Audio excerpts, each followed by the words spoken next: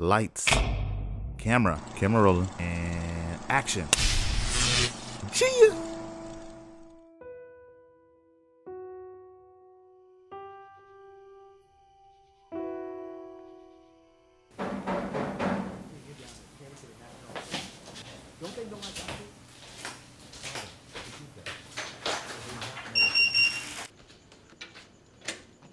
Hey, son.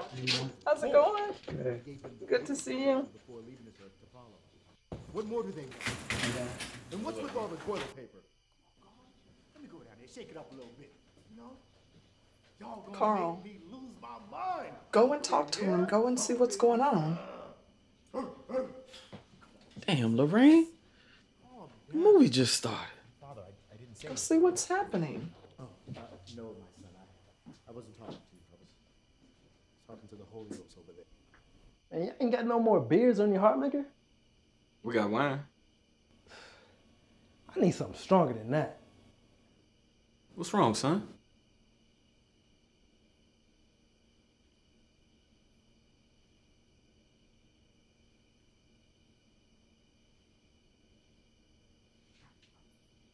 Man, Pop, I was coming home from the gym in the marina with Carmen.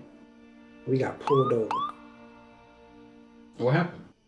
Okay, so my tags are expired by a few days, but they on the way. I just paid them a few days late.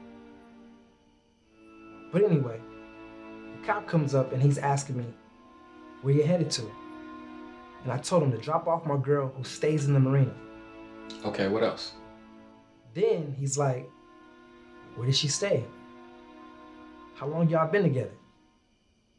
And I just got frustrated and I asked him, why are you pulling us over? He said, because I'm wearing a black hoodie. And he got a call about an African-American man wearing a hoodie and breaking into cars in the area. Sounds to me like the man was doing his job. His job? His job.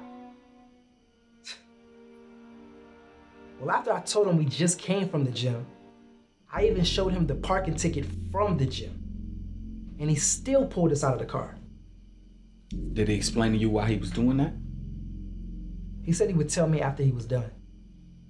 And since I was asking so many questions, he slammed me on the hood of the car and said he would take my black ass to jail for delaying the duties of a peace officer. Wait. What? He said that if I moved off the car, he would shoot me. You move off this fucking car, I will shoot you. So I stayed. What did they do to Carmen? I mean, they ran our info. And since it came back clean, they let us go. No ticket, no explanation. Just said stay safe. Look, son, this just didn't start. It's actually better than it was. Nah, Dad. Every week they killing us.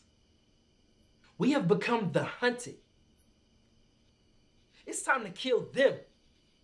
You do that, and they're definitely gonna kill you. And we don't want that, because then I'm going to have to kill them. I hear you, Dad. But I'm not praying and protesting. It's time to kill their kid. Wait, that's not the best action to take. Nah. See, I got some friends who work at the DMV. They can get us some of their addresses. Then, they'll start to care about how they treat us. You're not gonna win by killing their kids. America has shown us time and time again that they go harder on us for doing the same things that they do. But this shit has to stop. Yes, it does, but it's not gonna stop by using guns or violence. That's only gonna give them more of a reason to kill us. You just don't get it. Well, I've been dealing with police brutality and harassment before all this social media stuff. So I guess we just gotta keep putting up with the bullshit, huh? No one cares about what we go through and what happens to us. We have to care about what happens to us. We have to report those police officers who break the law and demand their removal from our neighborhoods, if they can't relate to us or show empathy towards us, then they don't need to be here. They're not trying to hear our complaints. That's why we have to keep showing up to the stations and reporting them to their watch commanders. They work for the public. We got to do that Me Too thing, but for us.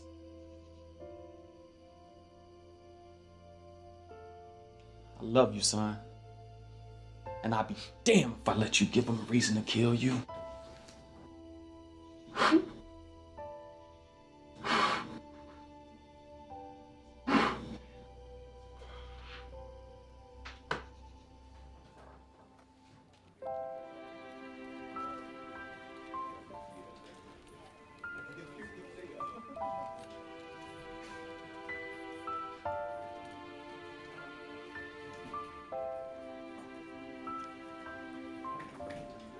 How can I help?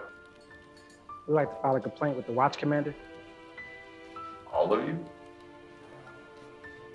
Yeah, all of us. Enough is enough. Enough is enough. Enough is enough.